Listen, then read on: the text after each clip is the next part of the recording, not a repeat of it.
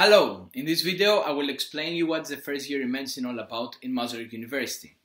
The different subjects you have, the way of completion, the general tips on how to go through the year with minimal problems, which are very important, and I will make references to other videos that are made for specific subjects like anatomy and biophysics that you have exams in this year.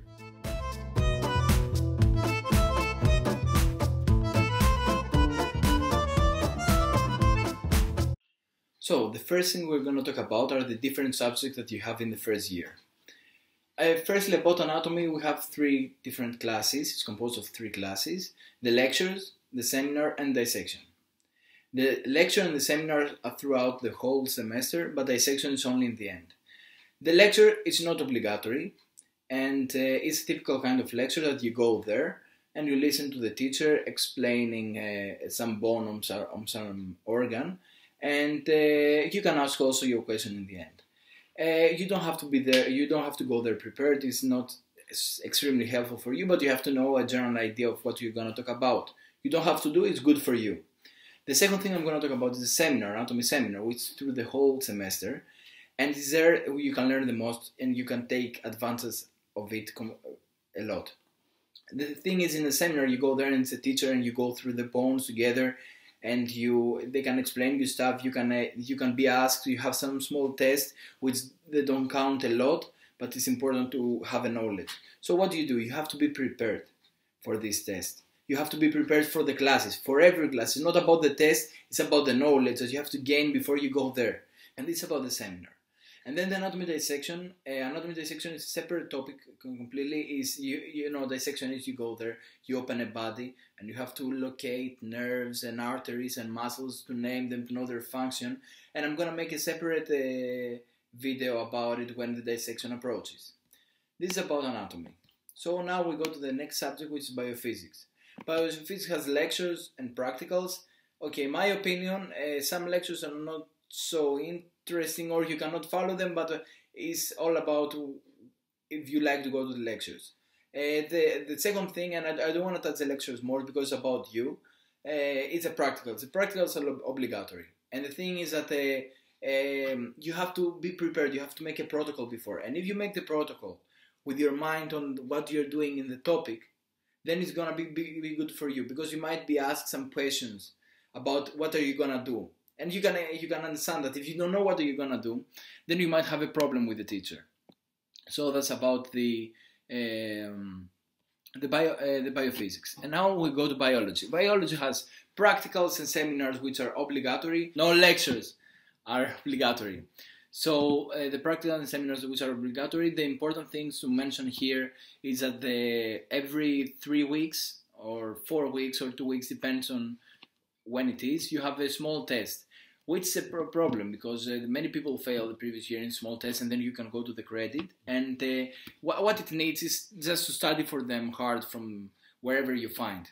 It's not such a difficult thing. In my year, it was not a big thing. It became a big thing the last year, but it's not such a difficult thing if you study. And remember that, because I don't have a video of how to study biology. Any of you who bought the big book about biology, you're not gonna use it. No one ever used it. Then we go to Latin and Czech language, the two new languages that you have. About Latin, the practical, as you understand, they are obligatory, in the seminars also. And you have an exam in the second semester, you have a credits in the first semester. Now, what's important? Every some weeks, and you can understand because you have many small tests, you have some small tests in Latin. The important thing is Latin, because it has many declensions, vocabulary, and if you have a contact, as I had because I'm Greek, or if you are not Spanish or Portuguese, with Latin, then you might have a problem to memorize all this vocabulary and learn all these different declensions. So the thing about Latin is to keep a steady level of knowledge and study mainly for the test, for the small test. If you pass the small test, this will reduce the passing mark of the credit test that you have in the end of the semester. The same applies for Czech language, with the difference that in Czech language, it is 4-year subjects, not 1 year like Latin. So imagine this material will be, first, you won't pass the first year if you don't know like a basic level of Czech. And secondly, this material that you don't learn in the first year will accumulate second, third, and you always have to know what you learned in the first year. You always have to study logative again. So it's better to have also like a steady level of knowledge in Czech and study mainly for the small test and the credit test. So this is, and Czech language you have an exam in the second semester as well as Latin. The last subject we're going to talk about is first aid. First aid is the practices are obligatory, and you have an exam in the end of the semester. First aid, what I can say, like you can say, is the first contact you have with real medicine, like treating people. And you're gonna use it. I mean, like you, in these 6 years you're in medicine, before you learn how to resuscitate properly in intensive care in the 5th year, you have to know how to do CPR, because you might get a chance to do it. And it's nice feeling to do resuscitation. Not so successful often, but it's nice to do it. It's nice to get the knowledge from first aid. You will feel useful yourself when you are in a chance to practice what you learned. So we're going to the second part, general tips on how to go through the year with minimal problems. The first and the most important thing in Masaryk University and first year is in medicine is punctuality. You have to be in the class on time. Sometimes you can be 5 minutes late, but this depends on the teacher if he's going to accept you or not. So the most important thing, even on exams, is to be on time. Because if you are not on time, then you might get an absent. Or you have to substitute. And if you're not able to substitute, then you might lose a class and you have to repeat in the end of the semester. But not every time works like that. So, okay, this is one thing, the punctuality. And the second thing is you must ask how many absences you can have in a class. Because this depends every year. But like I remember in my year of 5 years ago, I could have 2 absences in anatomy, but now maybe I have changed. So make sure you ask about how many absences you can have in each class, and from that time, how, you know, if you have been ill, you have to get some papers. But the most important thing, when you're not sick, is to be on time. That's the first thing. The second thing I'm going to talk about is balance. You know, like I believe, as some of my friends I asked, they believe also, is you cannot ask studying 100% from the beginning and like, you know, close the door behind you and you don't have friends, you don't have life, you don't have anything. You have to start with balance of life, and as you go closer to the exam period, you increase the study hours. So you can have both in the beginning and then you increase the study hours. And this way you're not gonna burn out in the first week, because this can happen if you are studying all the time. So the thing is, slowly you increase the study hours. Okay. That's the second thing, is the balance. Third is MIMSA. Okay, MIMSA, as you know, Masaryk International Medical Student Association, is an organization that is made by students. They already did the orientation week for you. I was part of it.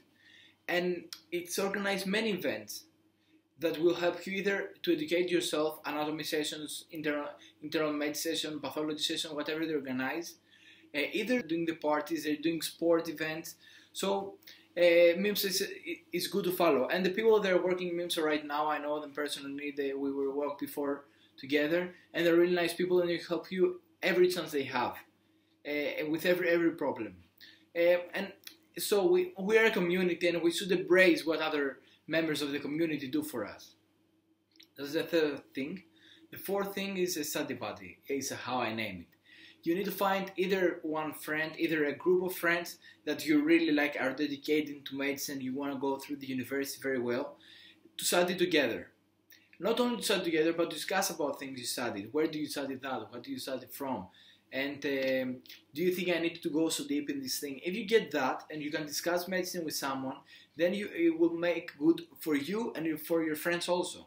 Because the level in each different topic is not the same. So you'll try to increase the level of your skills in one subject, and your friend will get better in another one. But it's good to have a study buddy so you compare with someone.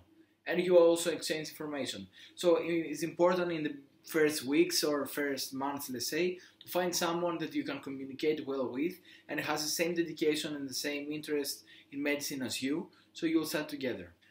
The fifth thing you should do is to motivate yourself and passion with what are you doing. You know, in the first year I understand, and everyone understands, that the subjects you do, anatomy, biophysics, biology, Czech, Latin, except the first aid, is everything, very superficial in medicine, so you don't find so much interest. You say, like the same thing is doing my cousin who is studying chemistry.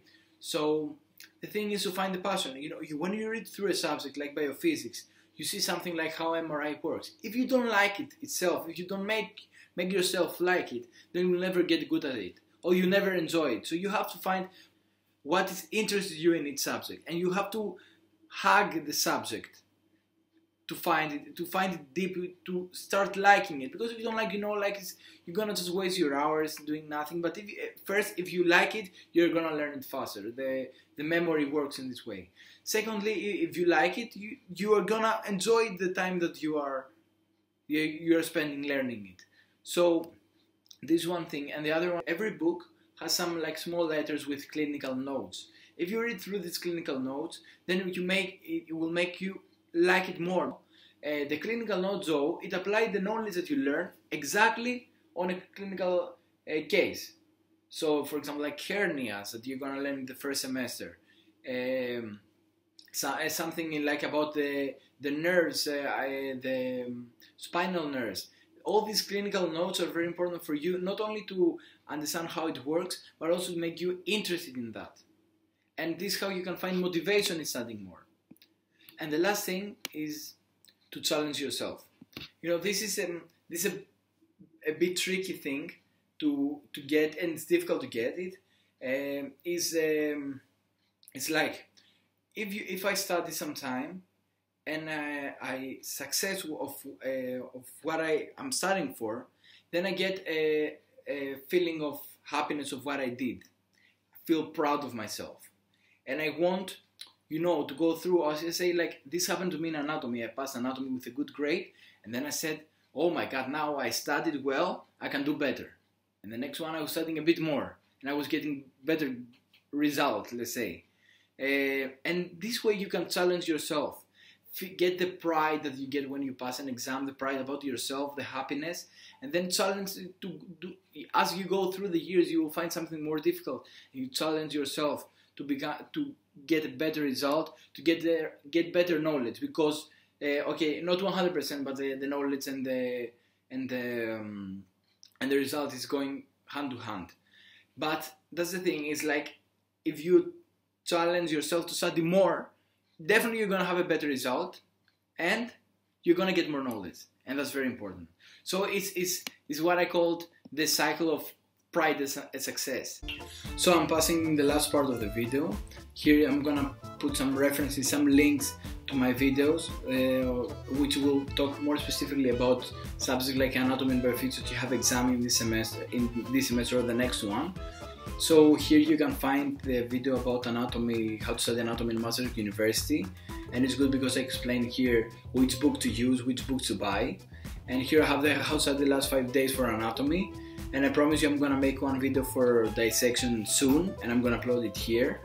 And also have a video how to study biophysics together with a playlist where you can add your own videos. It's like an interactive playlist. You can yourself add videos in that one to help yourself and your friends.